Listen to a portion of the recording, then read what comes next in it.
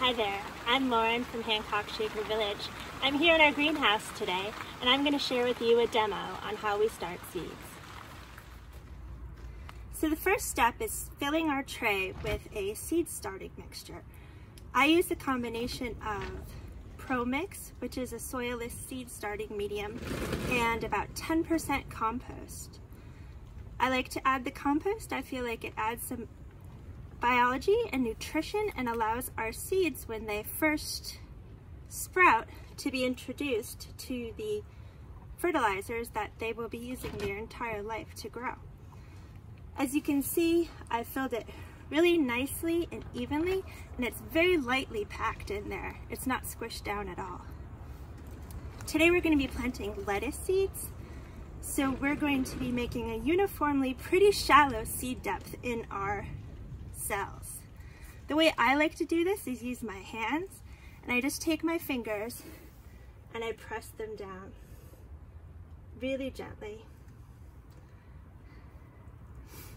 Lettuce is a seed that loves to germinate shallowly. When I first started planting, I had a real tendency to plant everything very deep. And I would end up with poor germination and sometimes rotting seed.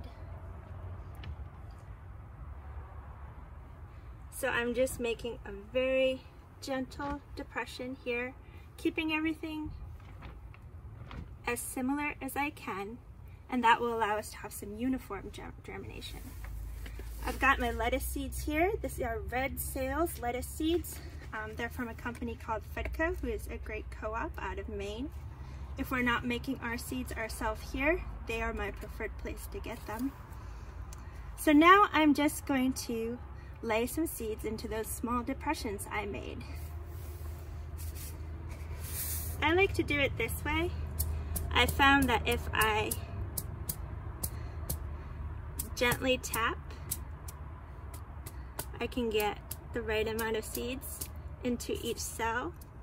I have plenty of these seeds, so I'm not worried about accidentally popping 3 in there. For most seeds, 2 is ideal. If you have fantastic germination rates on the seeds you're using, you can go ahead with 1. We plant pretty much every seed we sprout here at Hancock Shaker Village, so I try to be pretty accurate with the amount of seeds I use and the amount of cells I plant. Every once in a while, I'll tap the seed packet just a little too hard and 5 or 6 seeds will pop out. And I'll show you a simple way to fix that when I am done. Seed starting is a nice thing to do on a spring day like this. It's actually snowing outside, but it's warm, probably about 75 or 80 degrees in our greenhouse. It's also a nice thing to do when you're not getting interrupted too much.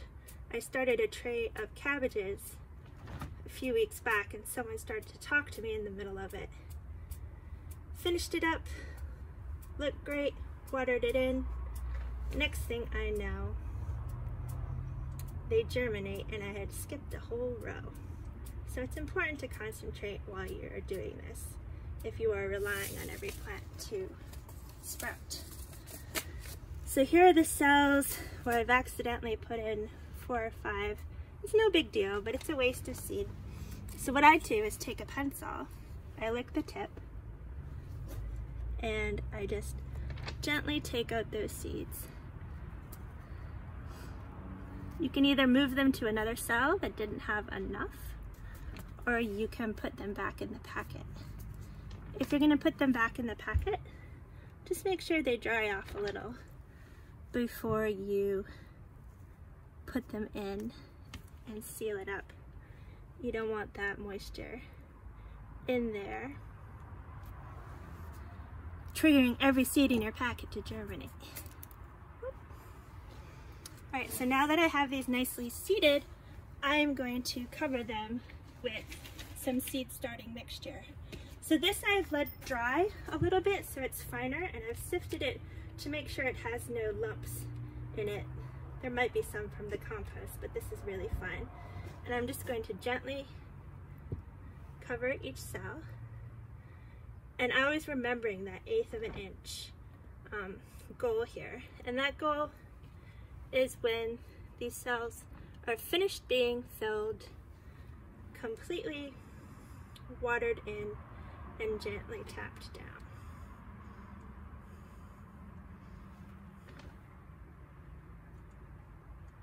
When I first started farming, there was a lot of nervousness around starting my own seeds. I'd start them, I'd watch them, I'd wait, I'd worry, did I do it too long? Did I do it too deep? Did I do it too shallow? Am I watering them enough? Am I watering them too little? And you know what? Even as a real beginner, things usually grew just fine. Seeds want to grow. That's what they're designed for. So as long as we get really close to the ideal conditions for them, for most seeds, not all, you're likely to have some success. There are some perennial herbs and flowers that are a real pain to germinate, but lettuce is not one of them. So I'm almost done filling these up. There we go. And now I'm just very, very, very lightly going to press them flat. All I'm trying to do here is get good connection between the soil and the seed.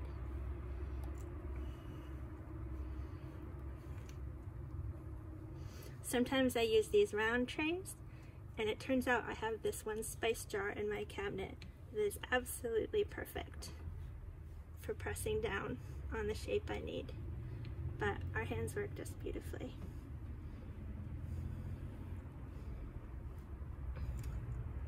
I see a lot of people really smashing down when they plant. That is not necessary, and your little seeds won't love it. If you didn't cover these and you didn't tamp them down, you might have surface germination, which isn't ideal. The plants get sort of wobbly and leggy, and they have a bigger chance of drying out. But these seem to be fared just nicely. So now I will water them in. My seed starting mixture was pre-moistened.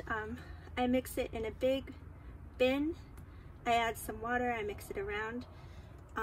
Pre-moistened to, I'd say, the feel of a really beautifully made chocolate cake.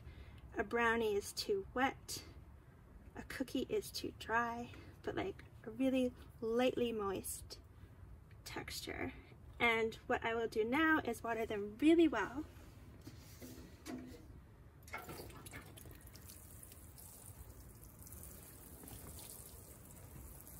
And set them in their spot to germinate. We don't want to let these dry out between